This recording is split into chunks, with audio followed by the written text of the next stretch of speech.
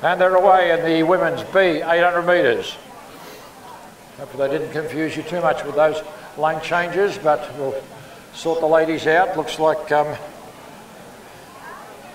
pick up the runners there at the moment. There are a few changes of leads.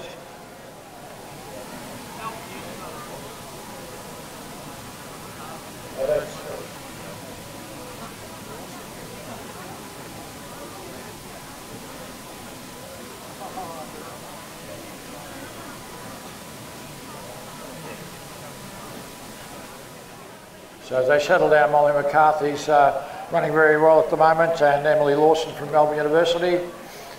And the field is extremely bunched up from first to last. So everybody will have a good opportunity this race as the girls come up the straight. So it is Molly McCarthy of Boxhill out in front of Jessica Welford, followed then by Emily Lawson and Talia Hall-Declever in next place. So running really well at the moment. Molly McCarthy out in front, and she leads Jessica Welford. And a little bit of a gap opening up now. So Lawson's now moved back into second place. Hall-Declever is in fourth place. We're well out in front still is Molly McCarthy. Tippishak is running really well.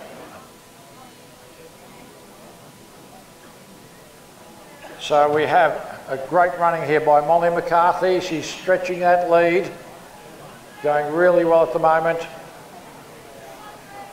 So good battle there behind her.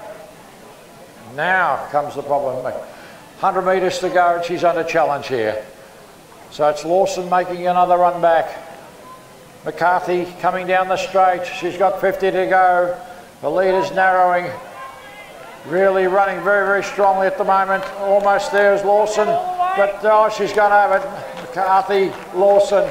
Coming home next is Tippishak, followed then by Welford, followed by Hall-Declever, followed by the old Melburnians runner there.